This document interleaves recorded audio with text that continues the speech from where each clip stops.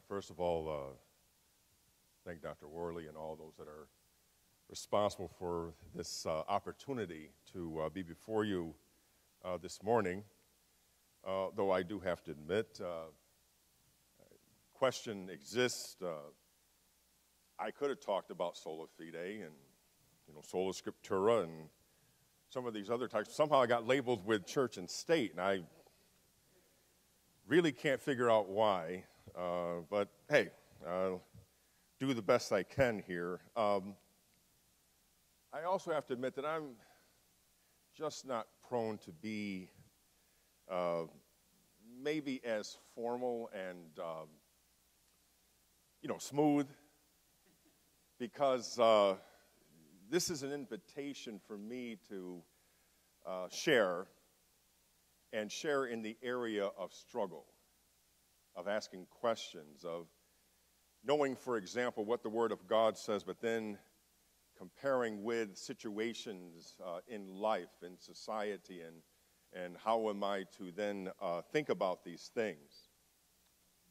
But I also appreciate the opportunity from another perspective. I, in more recent years, have been concerned about voice or voices of wisdom and consulting thinkers of the past, not to say that thinkers in the present don't have much to contribute on many areas, but there are reasons why some people have been read for over centuries.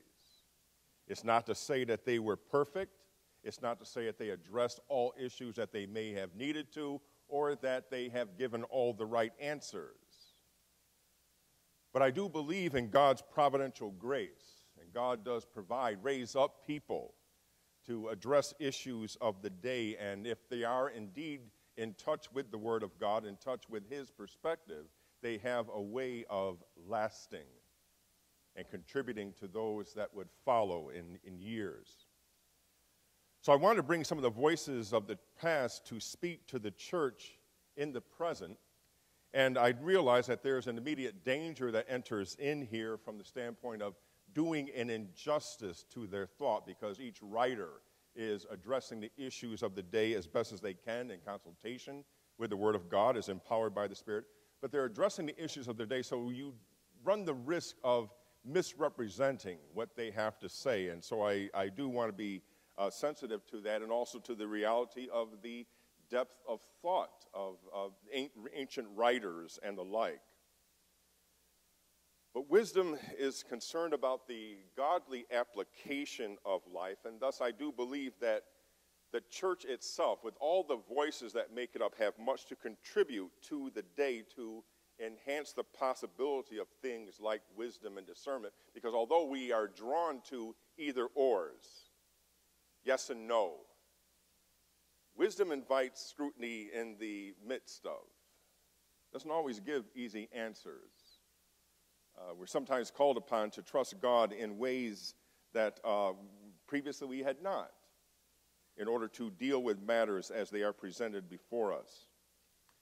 So I'm going to be presenting some specific guidelines from the thought of John Calvin in light of our reflections on the Reformation and his Institutes of the Christian Religion, particularly focusing on Book 4 and Chapter 20, where he deals much with the realm of church and state.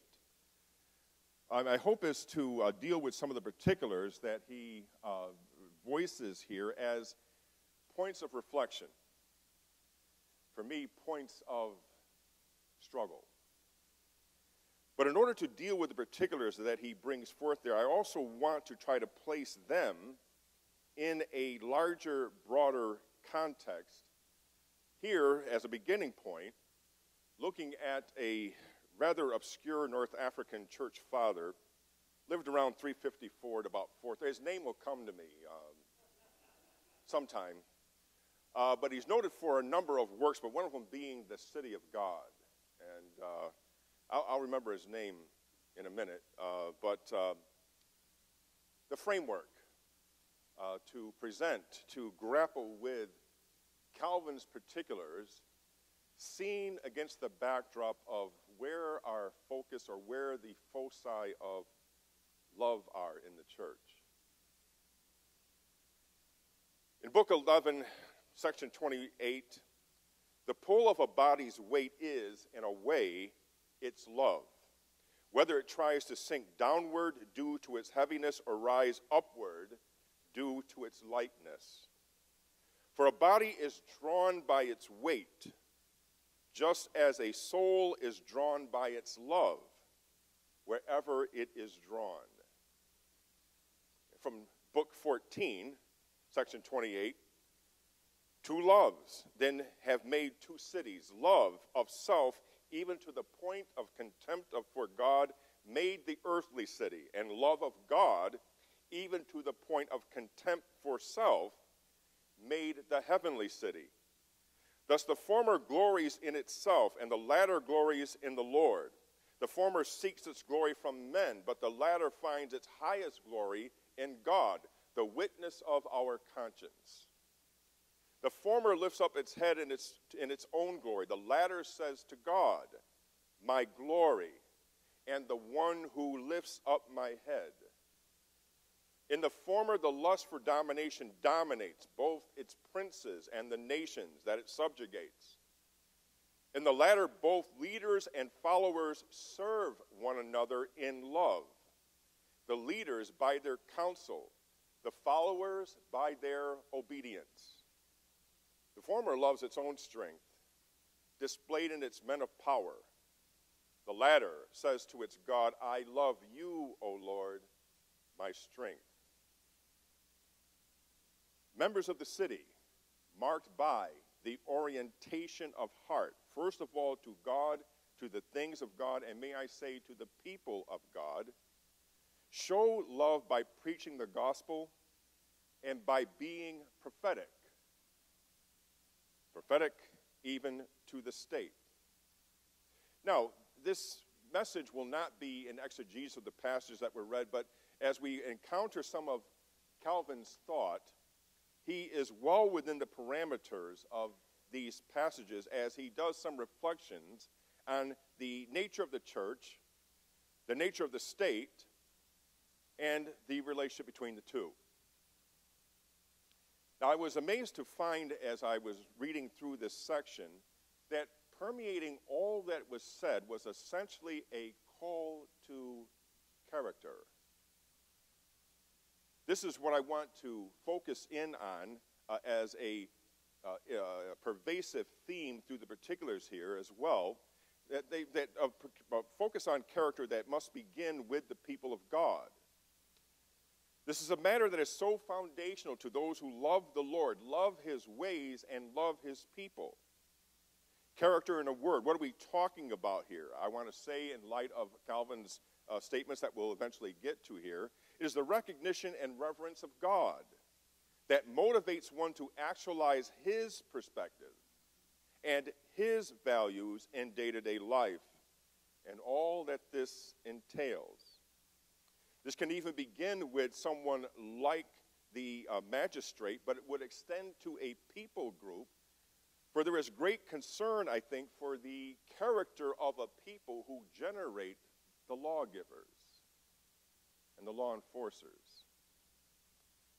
As he would say in Book 4, Chapter 20, in Section 9, for no one has discussed the office of magistrates, the making of laws, and the public welfare with beginning at religion and divine worship. And thus all have confessed that no government can be happily established unless piety is the first concern. And that those laws are preposterous, I like saying preposterous, which neglect God's right and provide only for men. I want to summate Calvin's reflections, Calvin's particulars, under three main themes, beginning with the reminder of what the church is. As we already know, because, we're Trinity, and we are in the Reformation, and we just take classes on this, so I'm sorry for repeating what you already know. But the dual components, the dual elements of the church, when Calvin would speak of the mark of the church, namely, he would say, the pure preaching of God's word and the lawful administration of the sacraments. Another helpful insight would come from Susan Schreiner, writing in the Oxford Encyclopedia of the Reformation. The church, according to Calvin, is a society of all the saints, a society which, spread over the whole world and existing in all ages and bound together by the one doctrine and the one Spirit of Christ, cultivates and observes the unity of faith and brotherly concord. In terms of the church, what it is, and what kind of emphases it should have, well, certainly the preaching of the gospel, certainly the instruction from the word, certainly the ministry of evangelism and these types of things. But what Calvin then goes on to point out is that what the church does not have, or what the church does not emphasize, is, in a word, the sword. He says, "For the church does not have the right of the sword to punish or compel, nor the authority to force, not imprisonment, nor the other punishments which the magistrate commonly afflicts."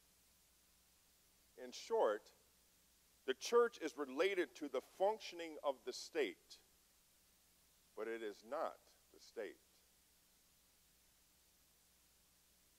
Against the backdrop of some of the things that he shares, in light of the passages that were read, we can speak, secondly, of the role and attitude of the magistrate, the one in charge, the one who has certain responsibilities to enforce laws and to protect the innocents.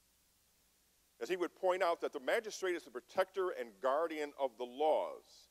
It is, in his word, a lawful calling approved of God. In section 3 of this particular piece, he writes, "In short, it provides," speaking of the magistrates, "that a public manifestation of religion may exist among Christians, and that humanity be maintained among men." Facilitation of the Christian faith and bringing about the recognition of the humanity of people commonly within that given society. For he does not mince words in speaking of the lust of wicked men. He would write that it cannot be restrained except by severity and the infliction of penalties. But then he goes on to say, in terms of balance, in terms of wisdom, because of the power and the authority that is embodied in law enforcement or in the magistrate, he would say, accordingly, no one ought to doubt that civil authority is a calling, not only holy and lawful before God, but also the most sacred and by far the most honorable of all callings in the whole life of mortal men.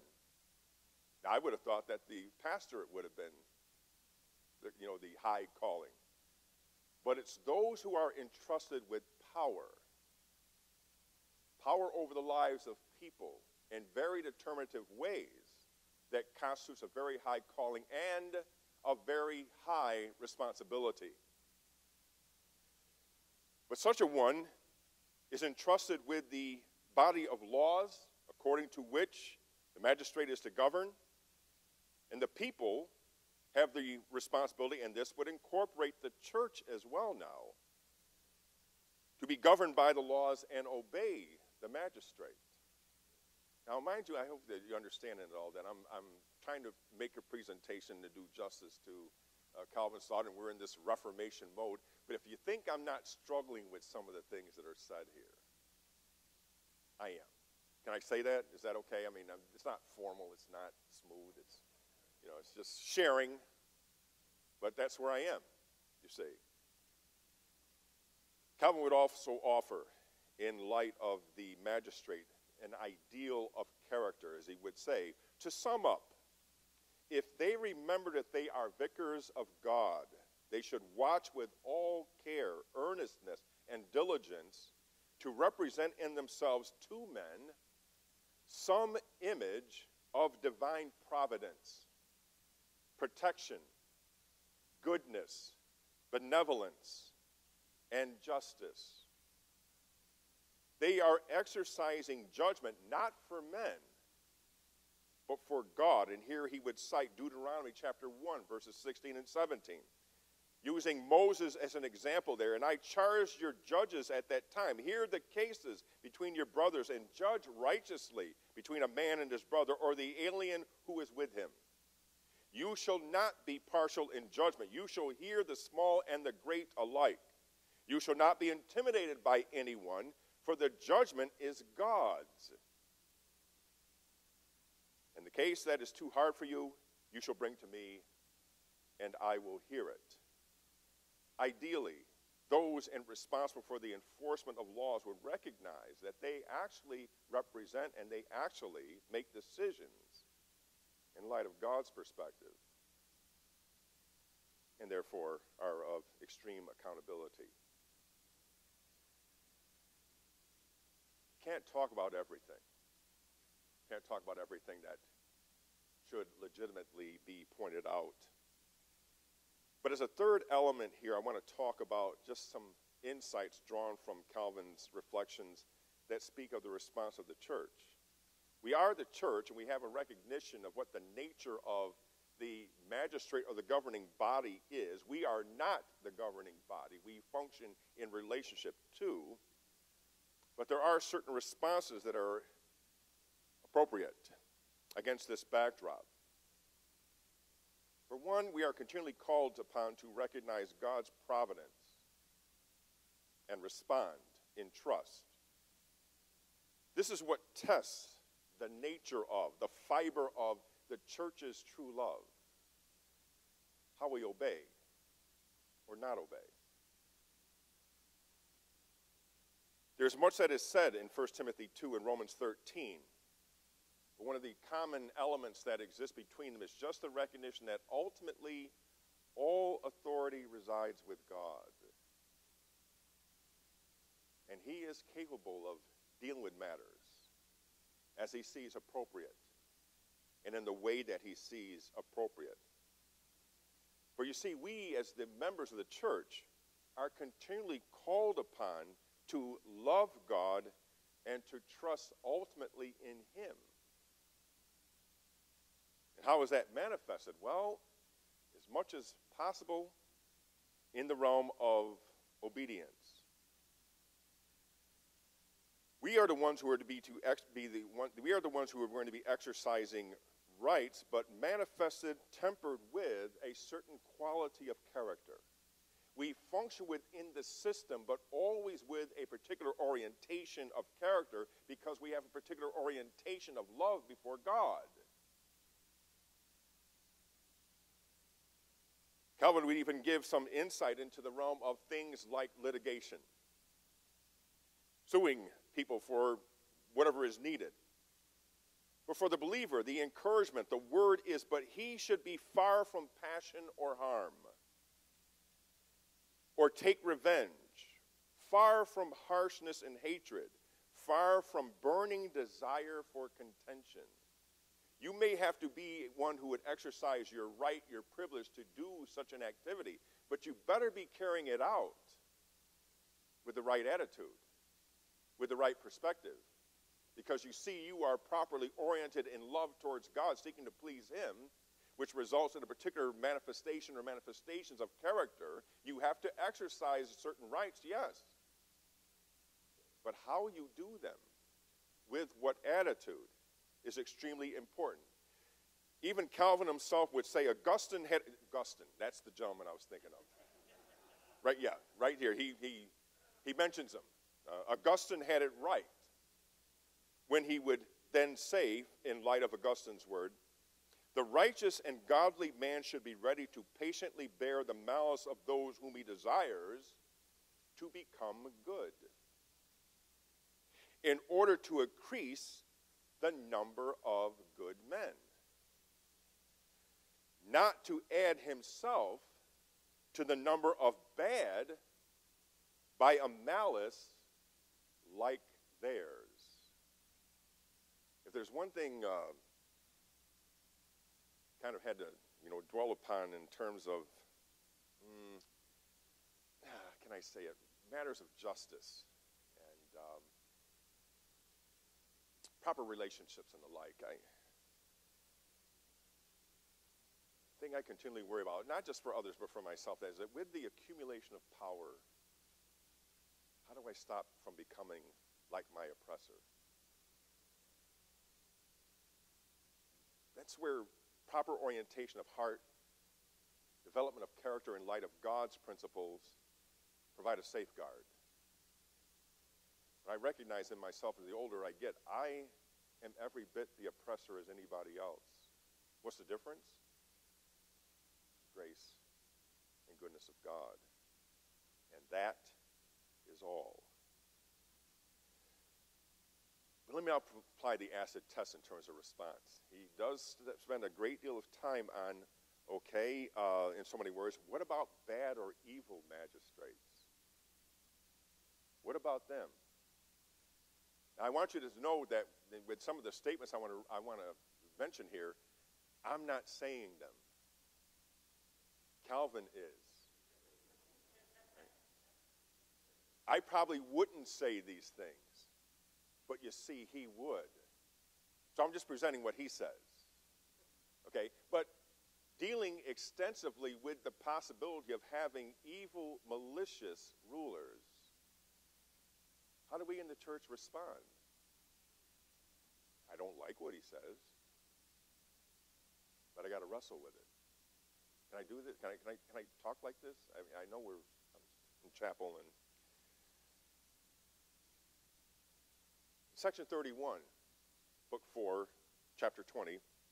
For if the correction of unbridled despotism is the Lord's to avenge, let us not at once think that it is entrusted to us, to whom no command had been given except to obey and suffer.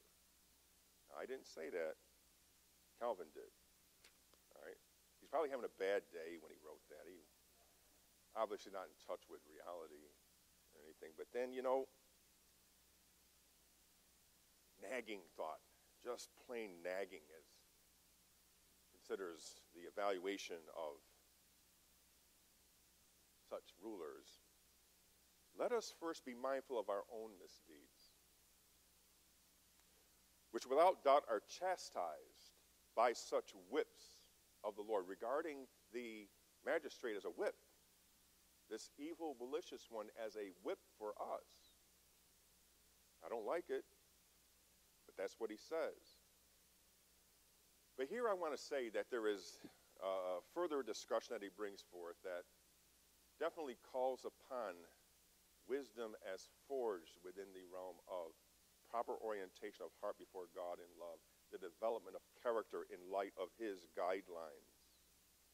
Be able to discern difference. But you see, he does do some discussion on the evil, malicious magistrate who calls commands to move against the ways and the will of God. And citing Acts 5:29 as an example. But Peter and the apostles answered, we must obey God rather than men. So you see the dilemma. You see the struggle. On the one hand, radical call for obedience because of trust in God and what God is able to do, the accountability manifested before God. But then at times, we're called to obey God rather than men.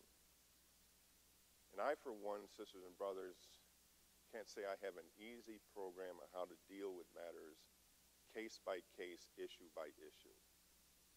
It's an ongoing tension that I think can only be resolved in the conjunction of love for God, but then seeking him radically for wisdom. So to try to tie things together here in terms of summary, Augustine leading us into an understanding of how pivotal love is, how pivotal love orientation is, because it is the mark of citizenship in the city of God, which then calls for a certain development of Christian character. And in so doing, I would suggest to you that we are then positioned better to hear his voice, to discern his will when confronted with particular problems, with particular issues. When to yield, when to stand. that understanding is not always easily accessible except to the one who ultimately seeks to honor God in every way.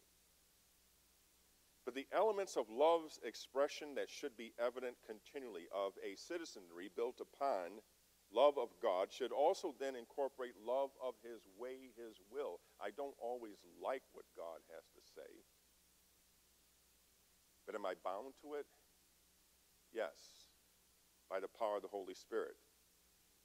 But you see, this love of God and the love of his way would also involve a love of his people, because we now are in a position to exercise before the watching world godly living.